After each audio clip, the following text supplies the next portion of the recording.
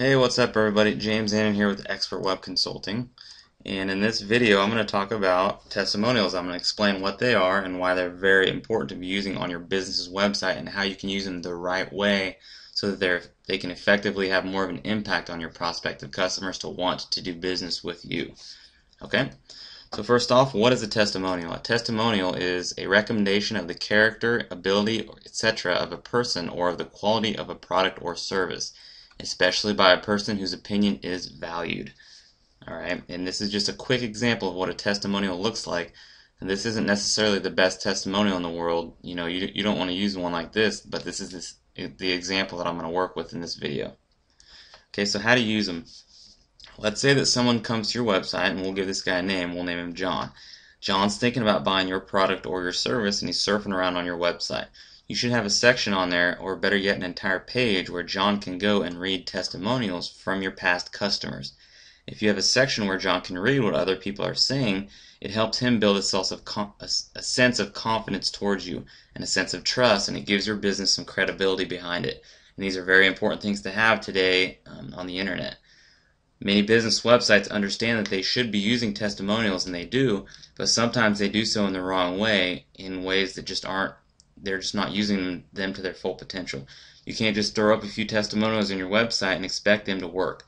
They need to be put together in just the right way to fully engage the person reading it and to fully consume the reader and to make them really believe in that testimonial and convince them that you are great. They're not just words on a computer screen. It's hard to do. This is hard to do through a computer screen because John over here, he doesn't know who this person is making this testimonial.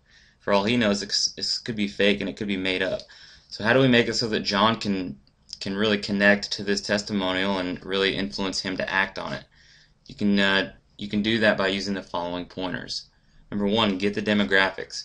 When putting together a testimonial on your website, get the demographics of the person who gave it and display that information right under it. Get more than just a first name. You don't have to get the last name, but you want to get more information than just a name. You want to be sure to tell your website visitors as much as you can about whoever gave that testimonial so that your visitors have a chance to establish a common relationship and a sense of who that person is who gave that review. A few good things to include are the person's occupation and maybe their website if they have one. Maybe you could add their name, their age, or their city and state. Those are all good things to add. And when you start adding more information like this about the customer who gave it, you're starting to make this testimonial more believable and more realistic about who that person is. And you're now beginning to create a real person instead of just a name. And when you start to create more of a person behind the testimonial, then that has a much, much stronger influence in it. People also tend to believe and trust the people that they know more about or who they have the most in common with. That's why it's important to include the demographics of the person who gave the testimonial so that your target audience can relate to them. Chances are that whoever is reading your testimonial and thinking of using your service, they probably have something in common with those who've already used your service. So if you display your past customers' demographics, then your new customers are likely to, they're more likely to, are able to relate to the person and that person who gave the previous review. So this is why the more information that you display, the better off you're going to be. The second thing to do is to tell a story, because people love stories. They're more engaging and they're much stronger than just a short phrase that says, "I really like the way they did business." Use a happy customer story about how your product or service made their life better and easier. Make it 3 to 5 or 6 sentences long, because any more than that, it's going to start to get too long, and people don't want to read it if it's too long. An example is something like this. My business was picking up so fast that I really needed a quick and efficient way to manage my funds. This accounting agency was affordable and very efficient. I would recommend this service to anyone. It's short, but it adds a bit more of a kick than just that short phrase we had earlier. You're now helping the reader put together a story behind the testimonial. And when you start using a testimonial with a customer's story along with that customer's demographics, you're now starting to build a very powerful testimonial. The next thing that you should do is use a picture. Use a picture of the person who gave that testimonial, because people can connect better with anything if there's a picture along with it. It just pulls everything together, making the whole story even more realistic, and it will influence the reader much more if they see a face of the person who made the testimonial, because now it's not just a bunch of words on a computer screen. We can see a real human face, and that brings a sense of comfort to your website visitors. The picture also brings out a human element factor to the reader to connect to, and this is very important, again, to do in this day and age on the internet. And this really helps John be more confident and establish more of a sense of trust towards your website. And when you start using all three of these things combined in every testimonial and then package them up into a nice testimonials page, you've built yourself a real solid selling point that will really help out your business. Another thing you can do is put a nice bubble around it, or something with a nice gradient, because it looks nice and it's subtle and it's professional, and it really helps it stand out just a little bit more. A couple other options that you have when doing testimonials is you can think about using call-out boxes. Call-out boxes are a great stylistic and creative way to display your testimonials. It makes them stand out while still looking professional and visually appealing. Testimonials like this are more likely to be remembered over ones with just simple text and will have more of a lasting impact on your reader. You could also do your testimonials in a video format, where you show a video of the customers telling their story. This is also a great approach to take because it's even more engaging for someone to watch a video, and it stands out more, and they're also more memorable too. Video testimonials may be a little bit more expensive and a little more work, but I think they're worth the time and the effort. But if you do decide to do a video testimonial, make sure it's a professional quality. You don't want to do a testimonial that has bad video quality, because it'll make your business seem unprofessional, and that'll hurt your credibility. So be very careful with that.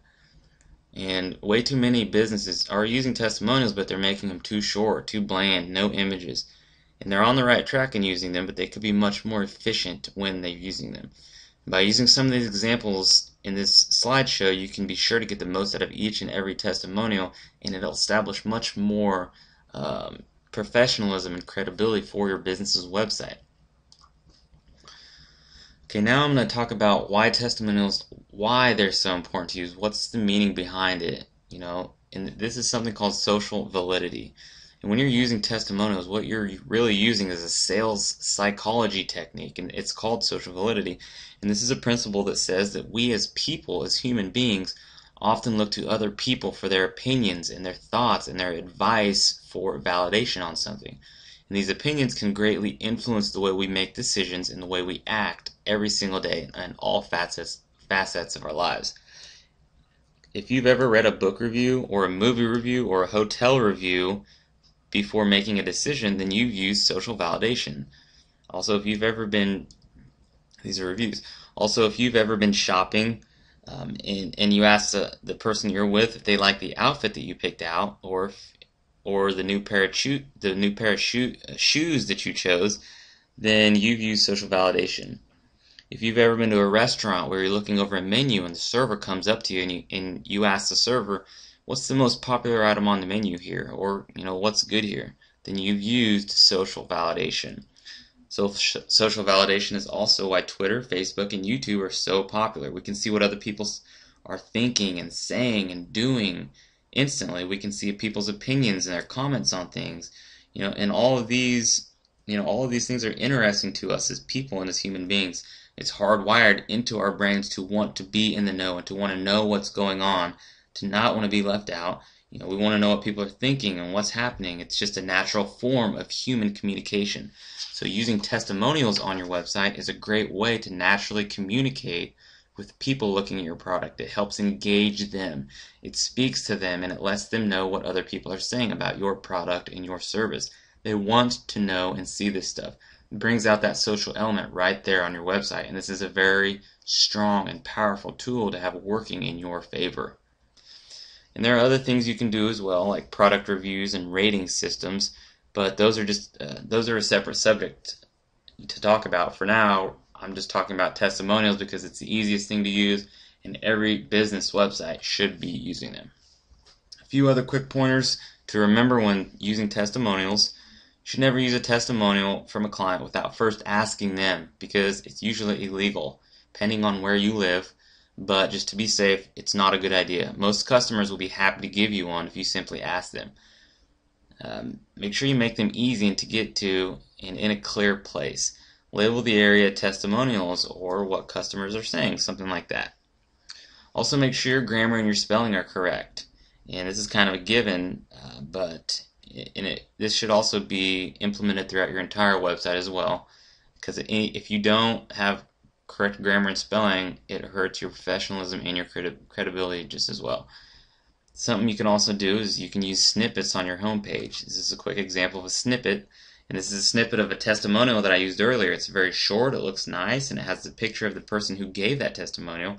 It can fit in a small place on your homepage, and it entices your website users to want to click here and see what this guy has to say. And if you click here on the Read More button, the link can go straight to your testimonials page, and this is great to tie in your pages together.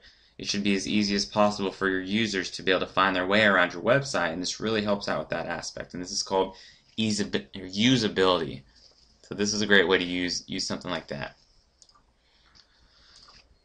Okay, so in conclusion, to wrap things up, just remember that testimonials are an awesome way to display feedback from happy customers. It can really help you get more business when using them in the right way.